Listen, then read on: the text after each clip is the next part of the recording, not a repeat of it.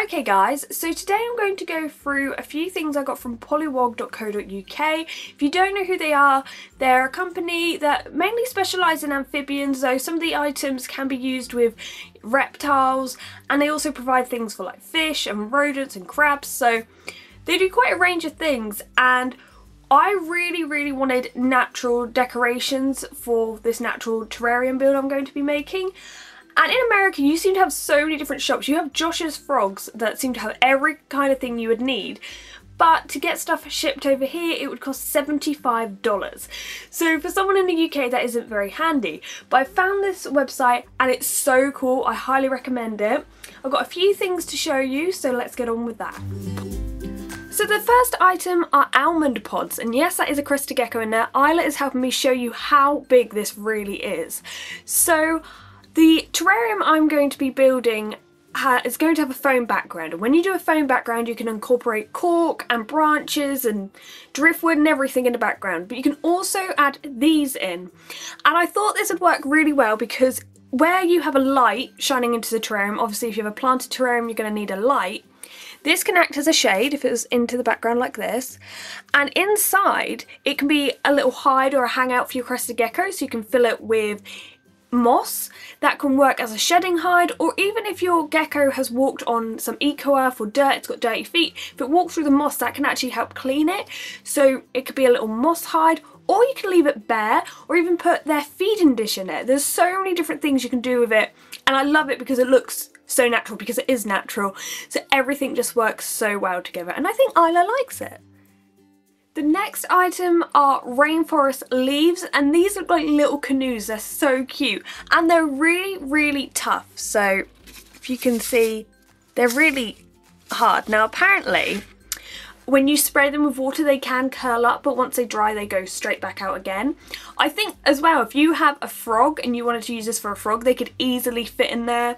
For a Crested Gecko it could also collect water, and once again to show you how big this is, let's just put Isla in her little canoe. Oh my goodness, that's the cutest little thing. Isla in a canoe. But yeah, these are really tough leaves. I think these will look so cool in a terrarium. Isla looks so awkward right now.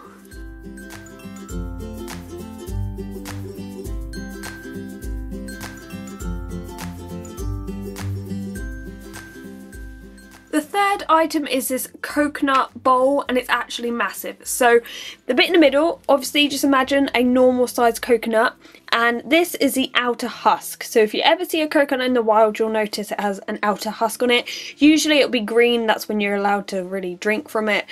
But obviously when you're using it as a natural decor you want it like this.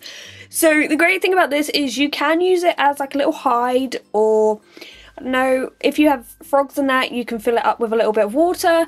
You can also use it as a planter, and apparently the water can actually drain through it. It can go through the outer husk, and eventually moss may be able to grow on the outside, so it can really be incorporated in the entire tank.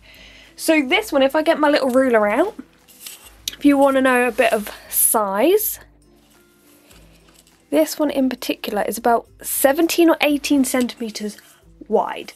So yeah, it's a pretty big part of the terrarium, but I think it looks so cool. And finally today we have the sponge mushrooms. Now these will act as ledges at the back of the terrarium, since in the wild they are known as bracket fungi because they grow in the shape of brackets or even shelves. So these are going to be ideal for the Crested Gecko, as well as making the tank look really natural. So these are actually quite big, they're not small, they would definitely hold my Crested Gecko.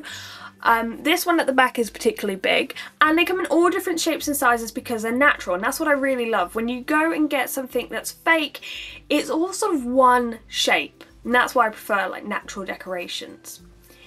One thing I will say is make sure the company you're buying from doesn't sell you a fake one but claims it to be a natural one, and make sure they know where they're getting the items from. This is a problem with natural decorations because some people will harvest them from anywhere and they could be harmful to your animal, so make sure you're buying from a decent company who knows where the items come from or even grows them themselves. That's why I really like this company. They seem to know the ins and outs of their products, and that's why I'd highly recommend them.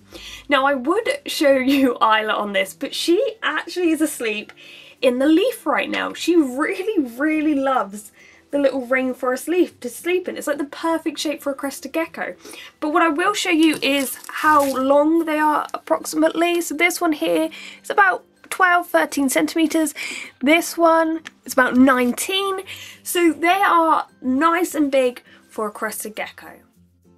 So I hope you've enjoyed this video. I know there's only 4 different items, but I hope it gave you an insight at how big these items are and sort of the range this website provides, but also check them out as well because there is so much more you can get. It's so cool. I think I've said cool way too many times. Anyway, yeah, I hope you've liked this video and thank you very much for watching.